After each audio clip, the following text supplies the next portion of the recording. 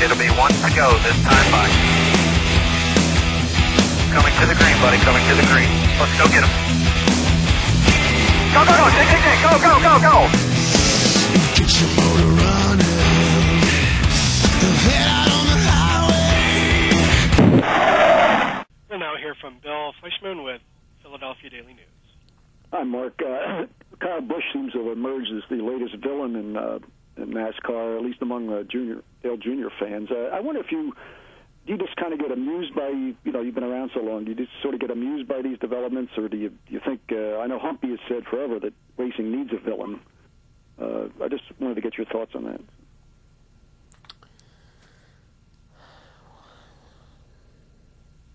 Well,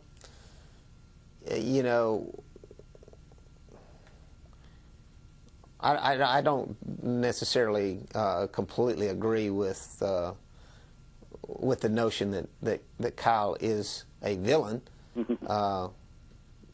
but at the same time, I do agree with Humpy from the standpoint I would pick my words a little bit more careful and say that it's good it's good to get the blood pumping in NASCAR when you have a black hat and a white hat.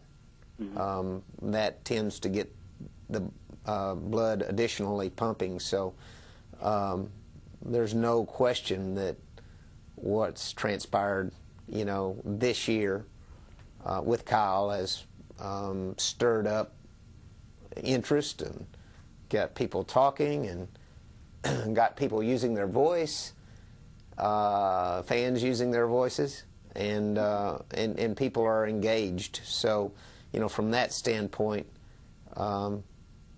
it's been good for NASCAR. Good. Thank you. You're welcome. And next we will hear from Rick Minter with Atlanta Constitution. Good afternoon, Mark. Several years ago, you told us all how good Joey Logano would be years down the road, and that turned out to be true. I was wondering who you think years from now we'll be talking about in a similar sense. Well, to be real honest with you, I don't think that NASCAR's ever seen anything quite like Joey Logano. I haven't spotted the next Joey Logano. They are far and few, but doesn't mean he's not out there. Just because my son raced, Legends and Bandoleros, I had a chance to spot Joey when he was 10 and see him come along. I know there are some other real prodigies out there, and there's some really special drivers out there that are just now turning 18, but I don't think there's anybody in Joey's league, ready to hit the circuit. He's going to bring a lot of. I predict he's going to bring a lot of excitement to NASCAR yet this year. You'll talk to him a good bit. I talked to his dad more than I talked to Joey, but I did talk to Joey after the race at Rockingham, where he made the competition look, embarrassed the competition. But I talk to his dad more often. His dad is really cool. I like Tom a lot. All right, thank you. Next we will hear from Rusty Baldwin with NASCAR Media Group.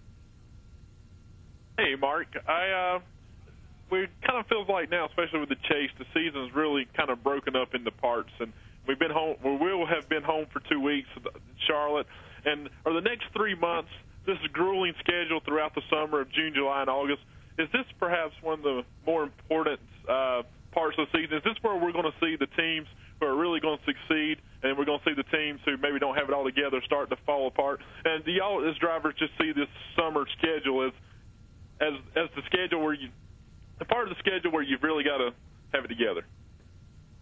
it's brutal, and it does separate. It tends to separate a team that's a little bit less stable can hold on through the beginning third of the season, but when it hits this summer stretch, that's what really beats you to your knees, and so it will start. You will start to see the teams that really are strong and really have the capability, and some are comfortably lodged into the chase and may experiment and do different things, and then emerge like Jimmy Johnson and the 48 team did last year when it was time to go chase racing. They were spot on, and before that they didn't seem to be.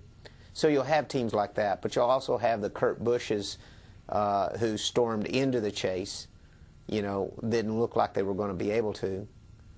And so that's probably the interesting part from here to Richmond, is to see who's presently doesn't look like they have what they need to get in there, and then just put on a march and battle their way in, a lot like we did back in I think it was 2004, 2005 or 2005, where didn't think we were going to make it, and just just had a great run through the summer and snuck in. Great, thank you.